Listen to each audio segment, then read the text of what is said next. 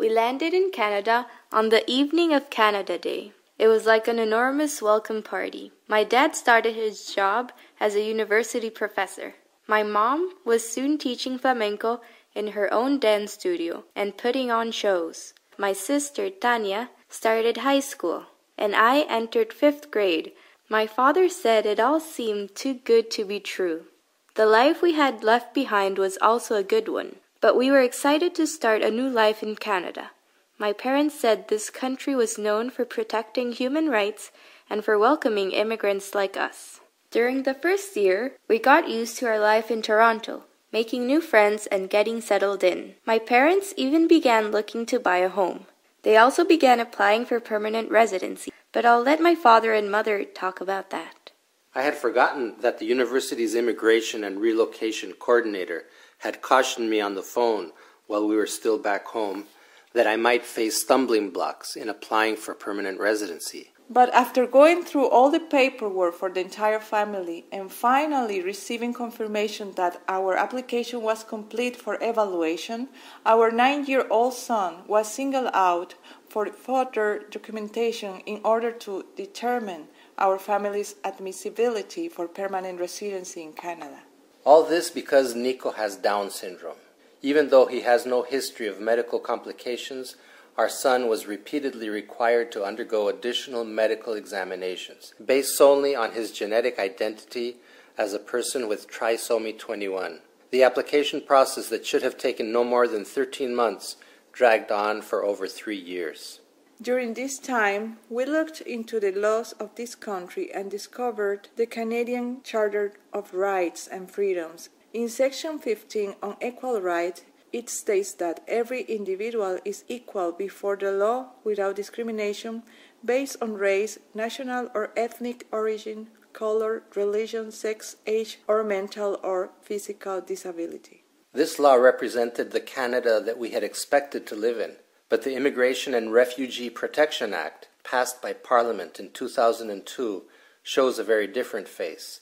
It identifies 6 categories of people who may be deemed inadmissible to Canada. The first, for security reasons, includes spies against Canadian interests and subversive agents against democracies.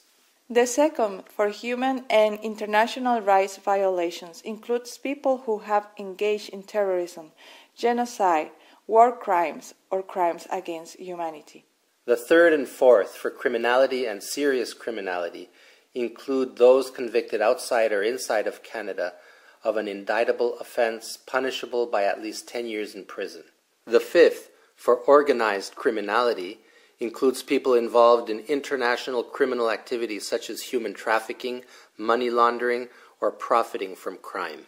And the sixth, for health reasons, includes people likely to be a danger to public health or safety, as well as people who might reasonably be expected to cause excessive demand on Canada's health or social services. So, at the end of a long lineup of people engaged in espionage, subversion, terrorism, human rights abuse, crimes against humanity, war crimes, genocide, human trafficking and money laundering, stands our little boy Nico for having Down syndrome.